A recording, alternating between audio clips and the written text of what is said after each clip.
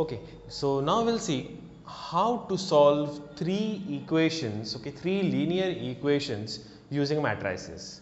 Now there are two methods which we can use to solve the equations using matrices. The first method is called as method of reduction, the second is method of inversion.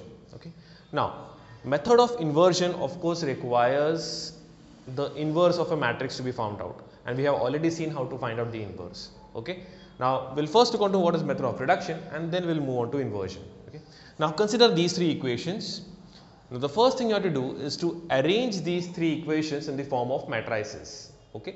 First we should place the coefficients of x, y, z of all the three equations in a matrix. Then the second matrix will contain the unknowns, that is x, y and z, and the third matrix will contain the constant coefficients. Okay. This is how we represent the data in the matrix. Okay. Now this first matrix, the matrix of coefficients, is to be reduced in the upper triangular matrix. It means the three numbers, these three numbers, these should be 0. Okay. Now you have to reduce this into an upper triangular matrix using row transformations. In this you cannot use the column transformations, as the matrix on the right hand side does not contain any columns, it contains just one column. Okay. So we will be using row transformations. Now the first row transformation is R2 minus R1, right. So you can directly see that the row 2, the first element of row 2 is 1, the first element of row 1 is also 1. So if you subtract them, you will get 0 in the second row, right. So this is the first transformation, we already got 1 0. Okay. Now the first element in the third row is 3, right. So we have to multiply the first row by 3, so it becomes 3, and we have to subtract it from the third row. So the next transformation will be R3 changes to R3 minus 3 times R1. Okay. So by making that change, you can see now the first element in the third row is also 0, right. So we have already got two required zeros, right. And now we have to just make that last element, which is 1, okay. The second element in row 3, we have to make that as 0.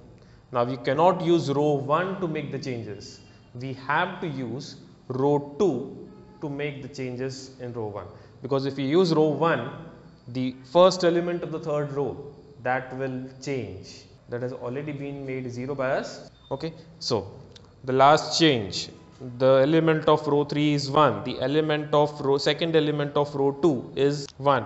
So it's straightforward, you have to subtract them. So the last change will be R3 changes to R3 minus R2. Okay. So after that change, what we get is an upper triangular matrix. Now once we get this matrix, what we have to do, you have to start with the last row. Okay. Now you can see in the last row we have two zeros and there is just one coefficient left. Okay, that is the coefficient of z.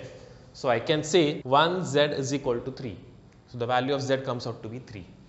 Okay. From the second row you can see the equation, the coefficient of y is 1, the coefficient of z is 0.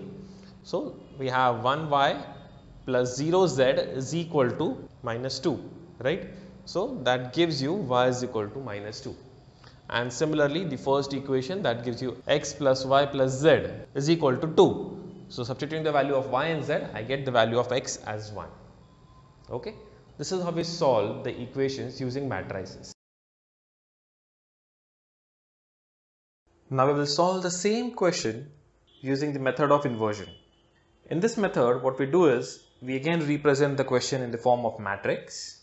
So once we represent the question or the equations in the form of matrices, we will name all the three matrices. The first matrix is called as A, the matrix of the coefficients. The second matrix can be named as X, and the last matrix can be termed as B.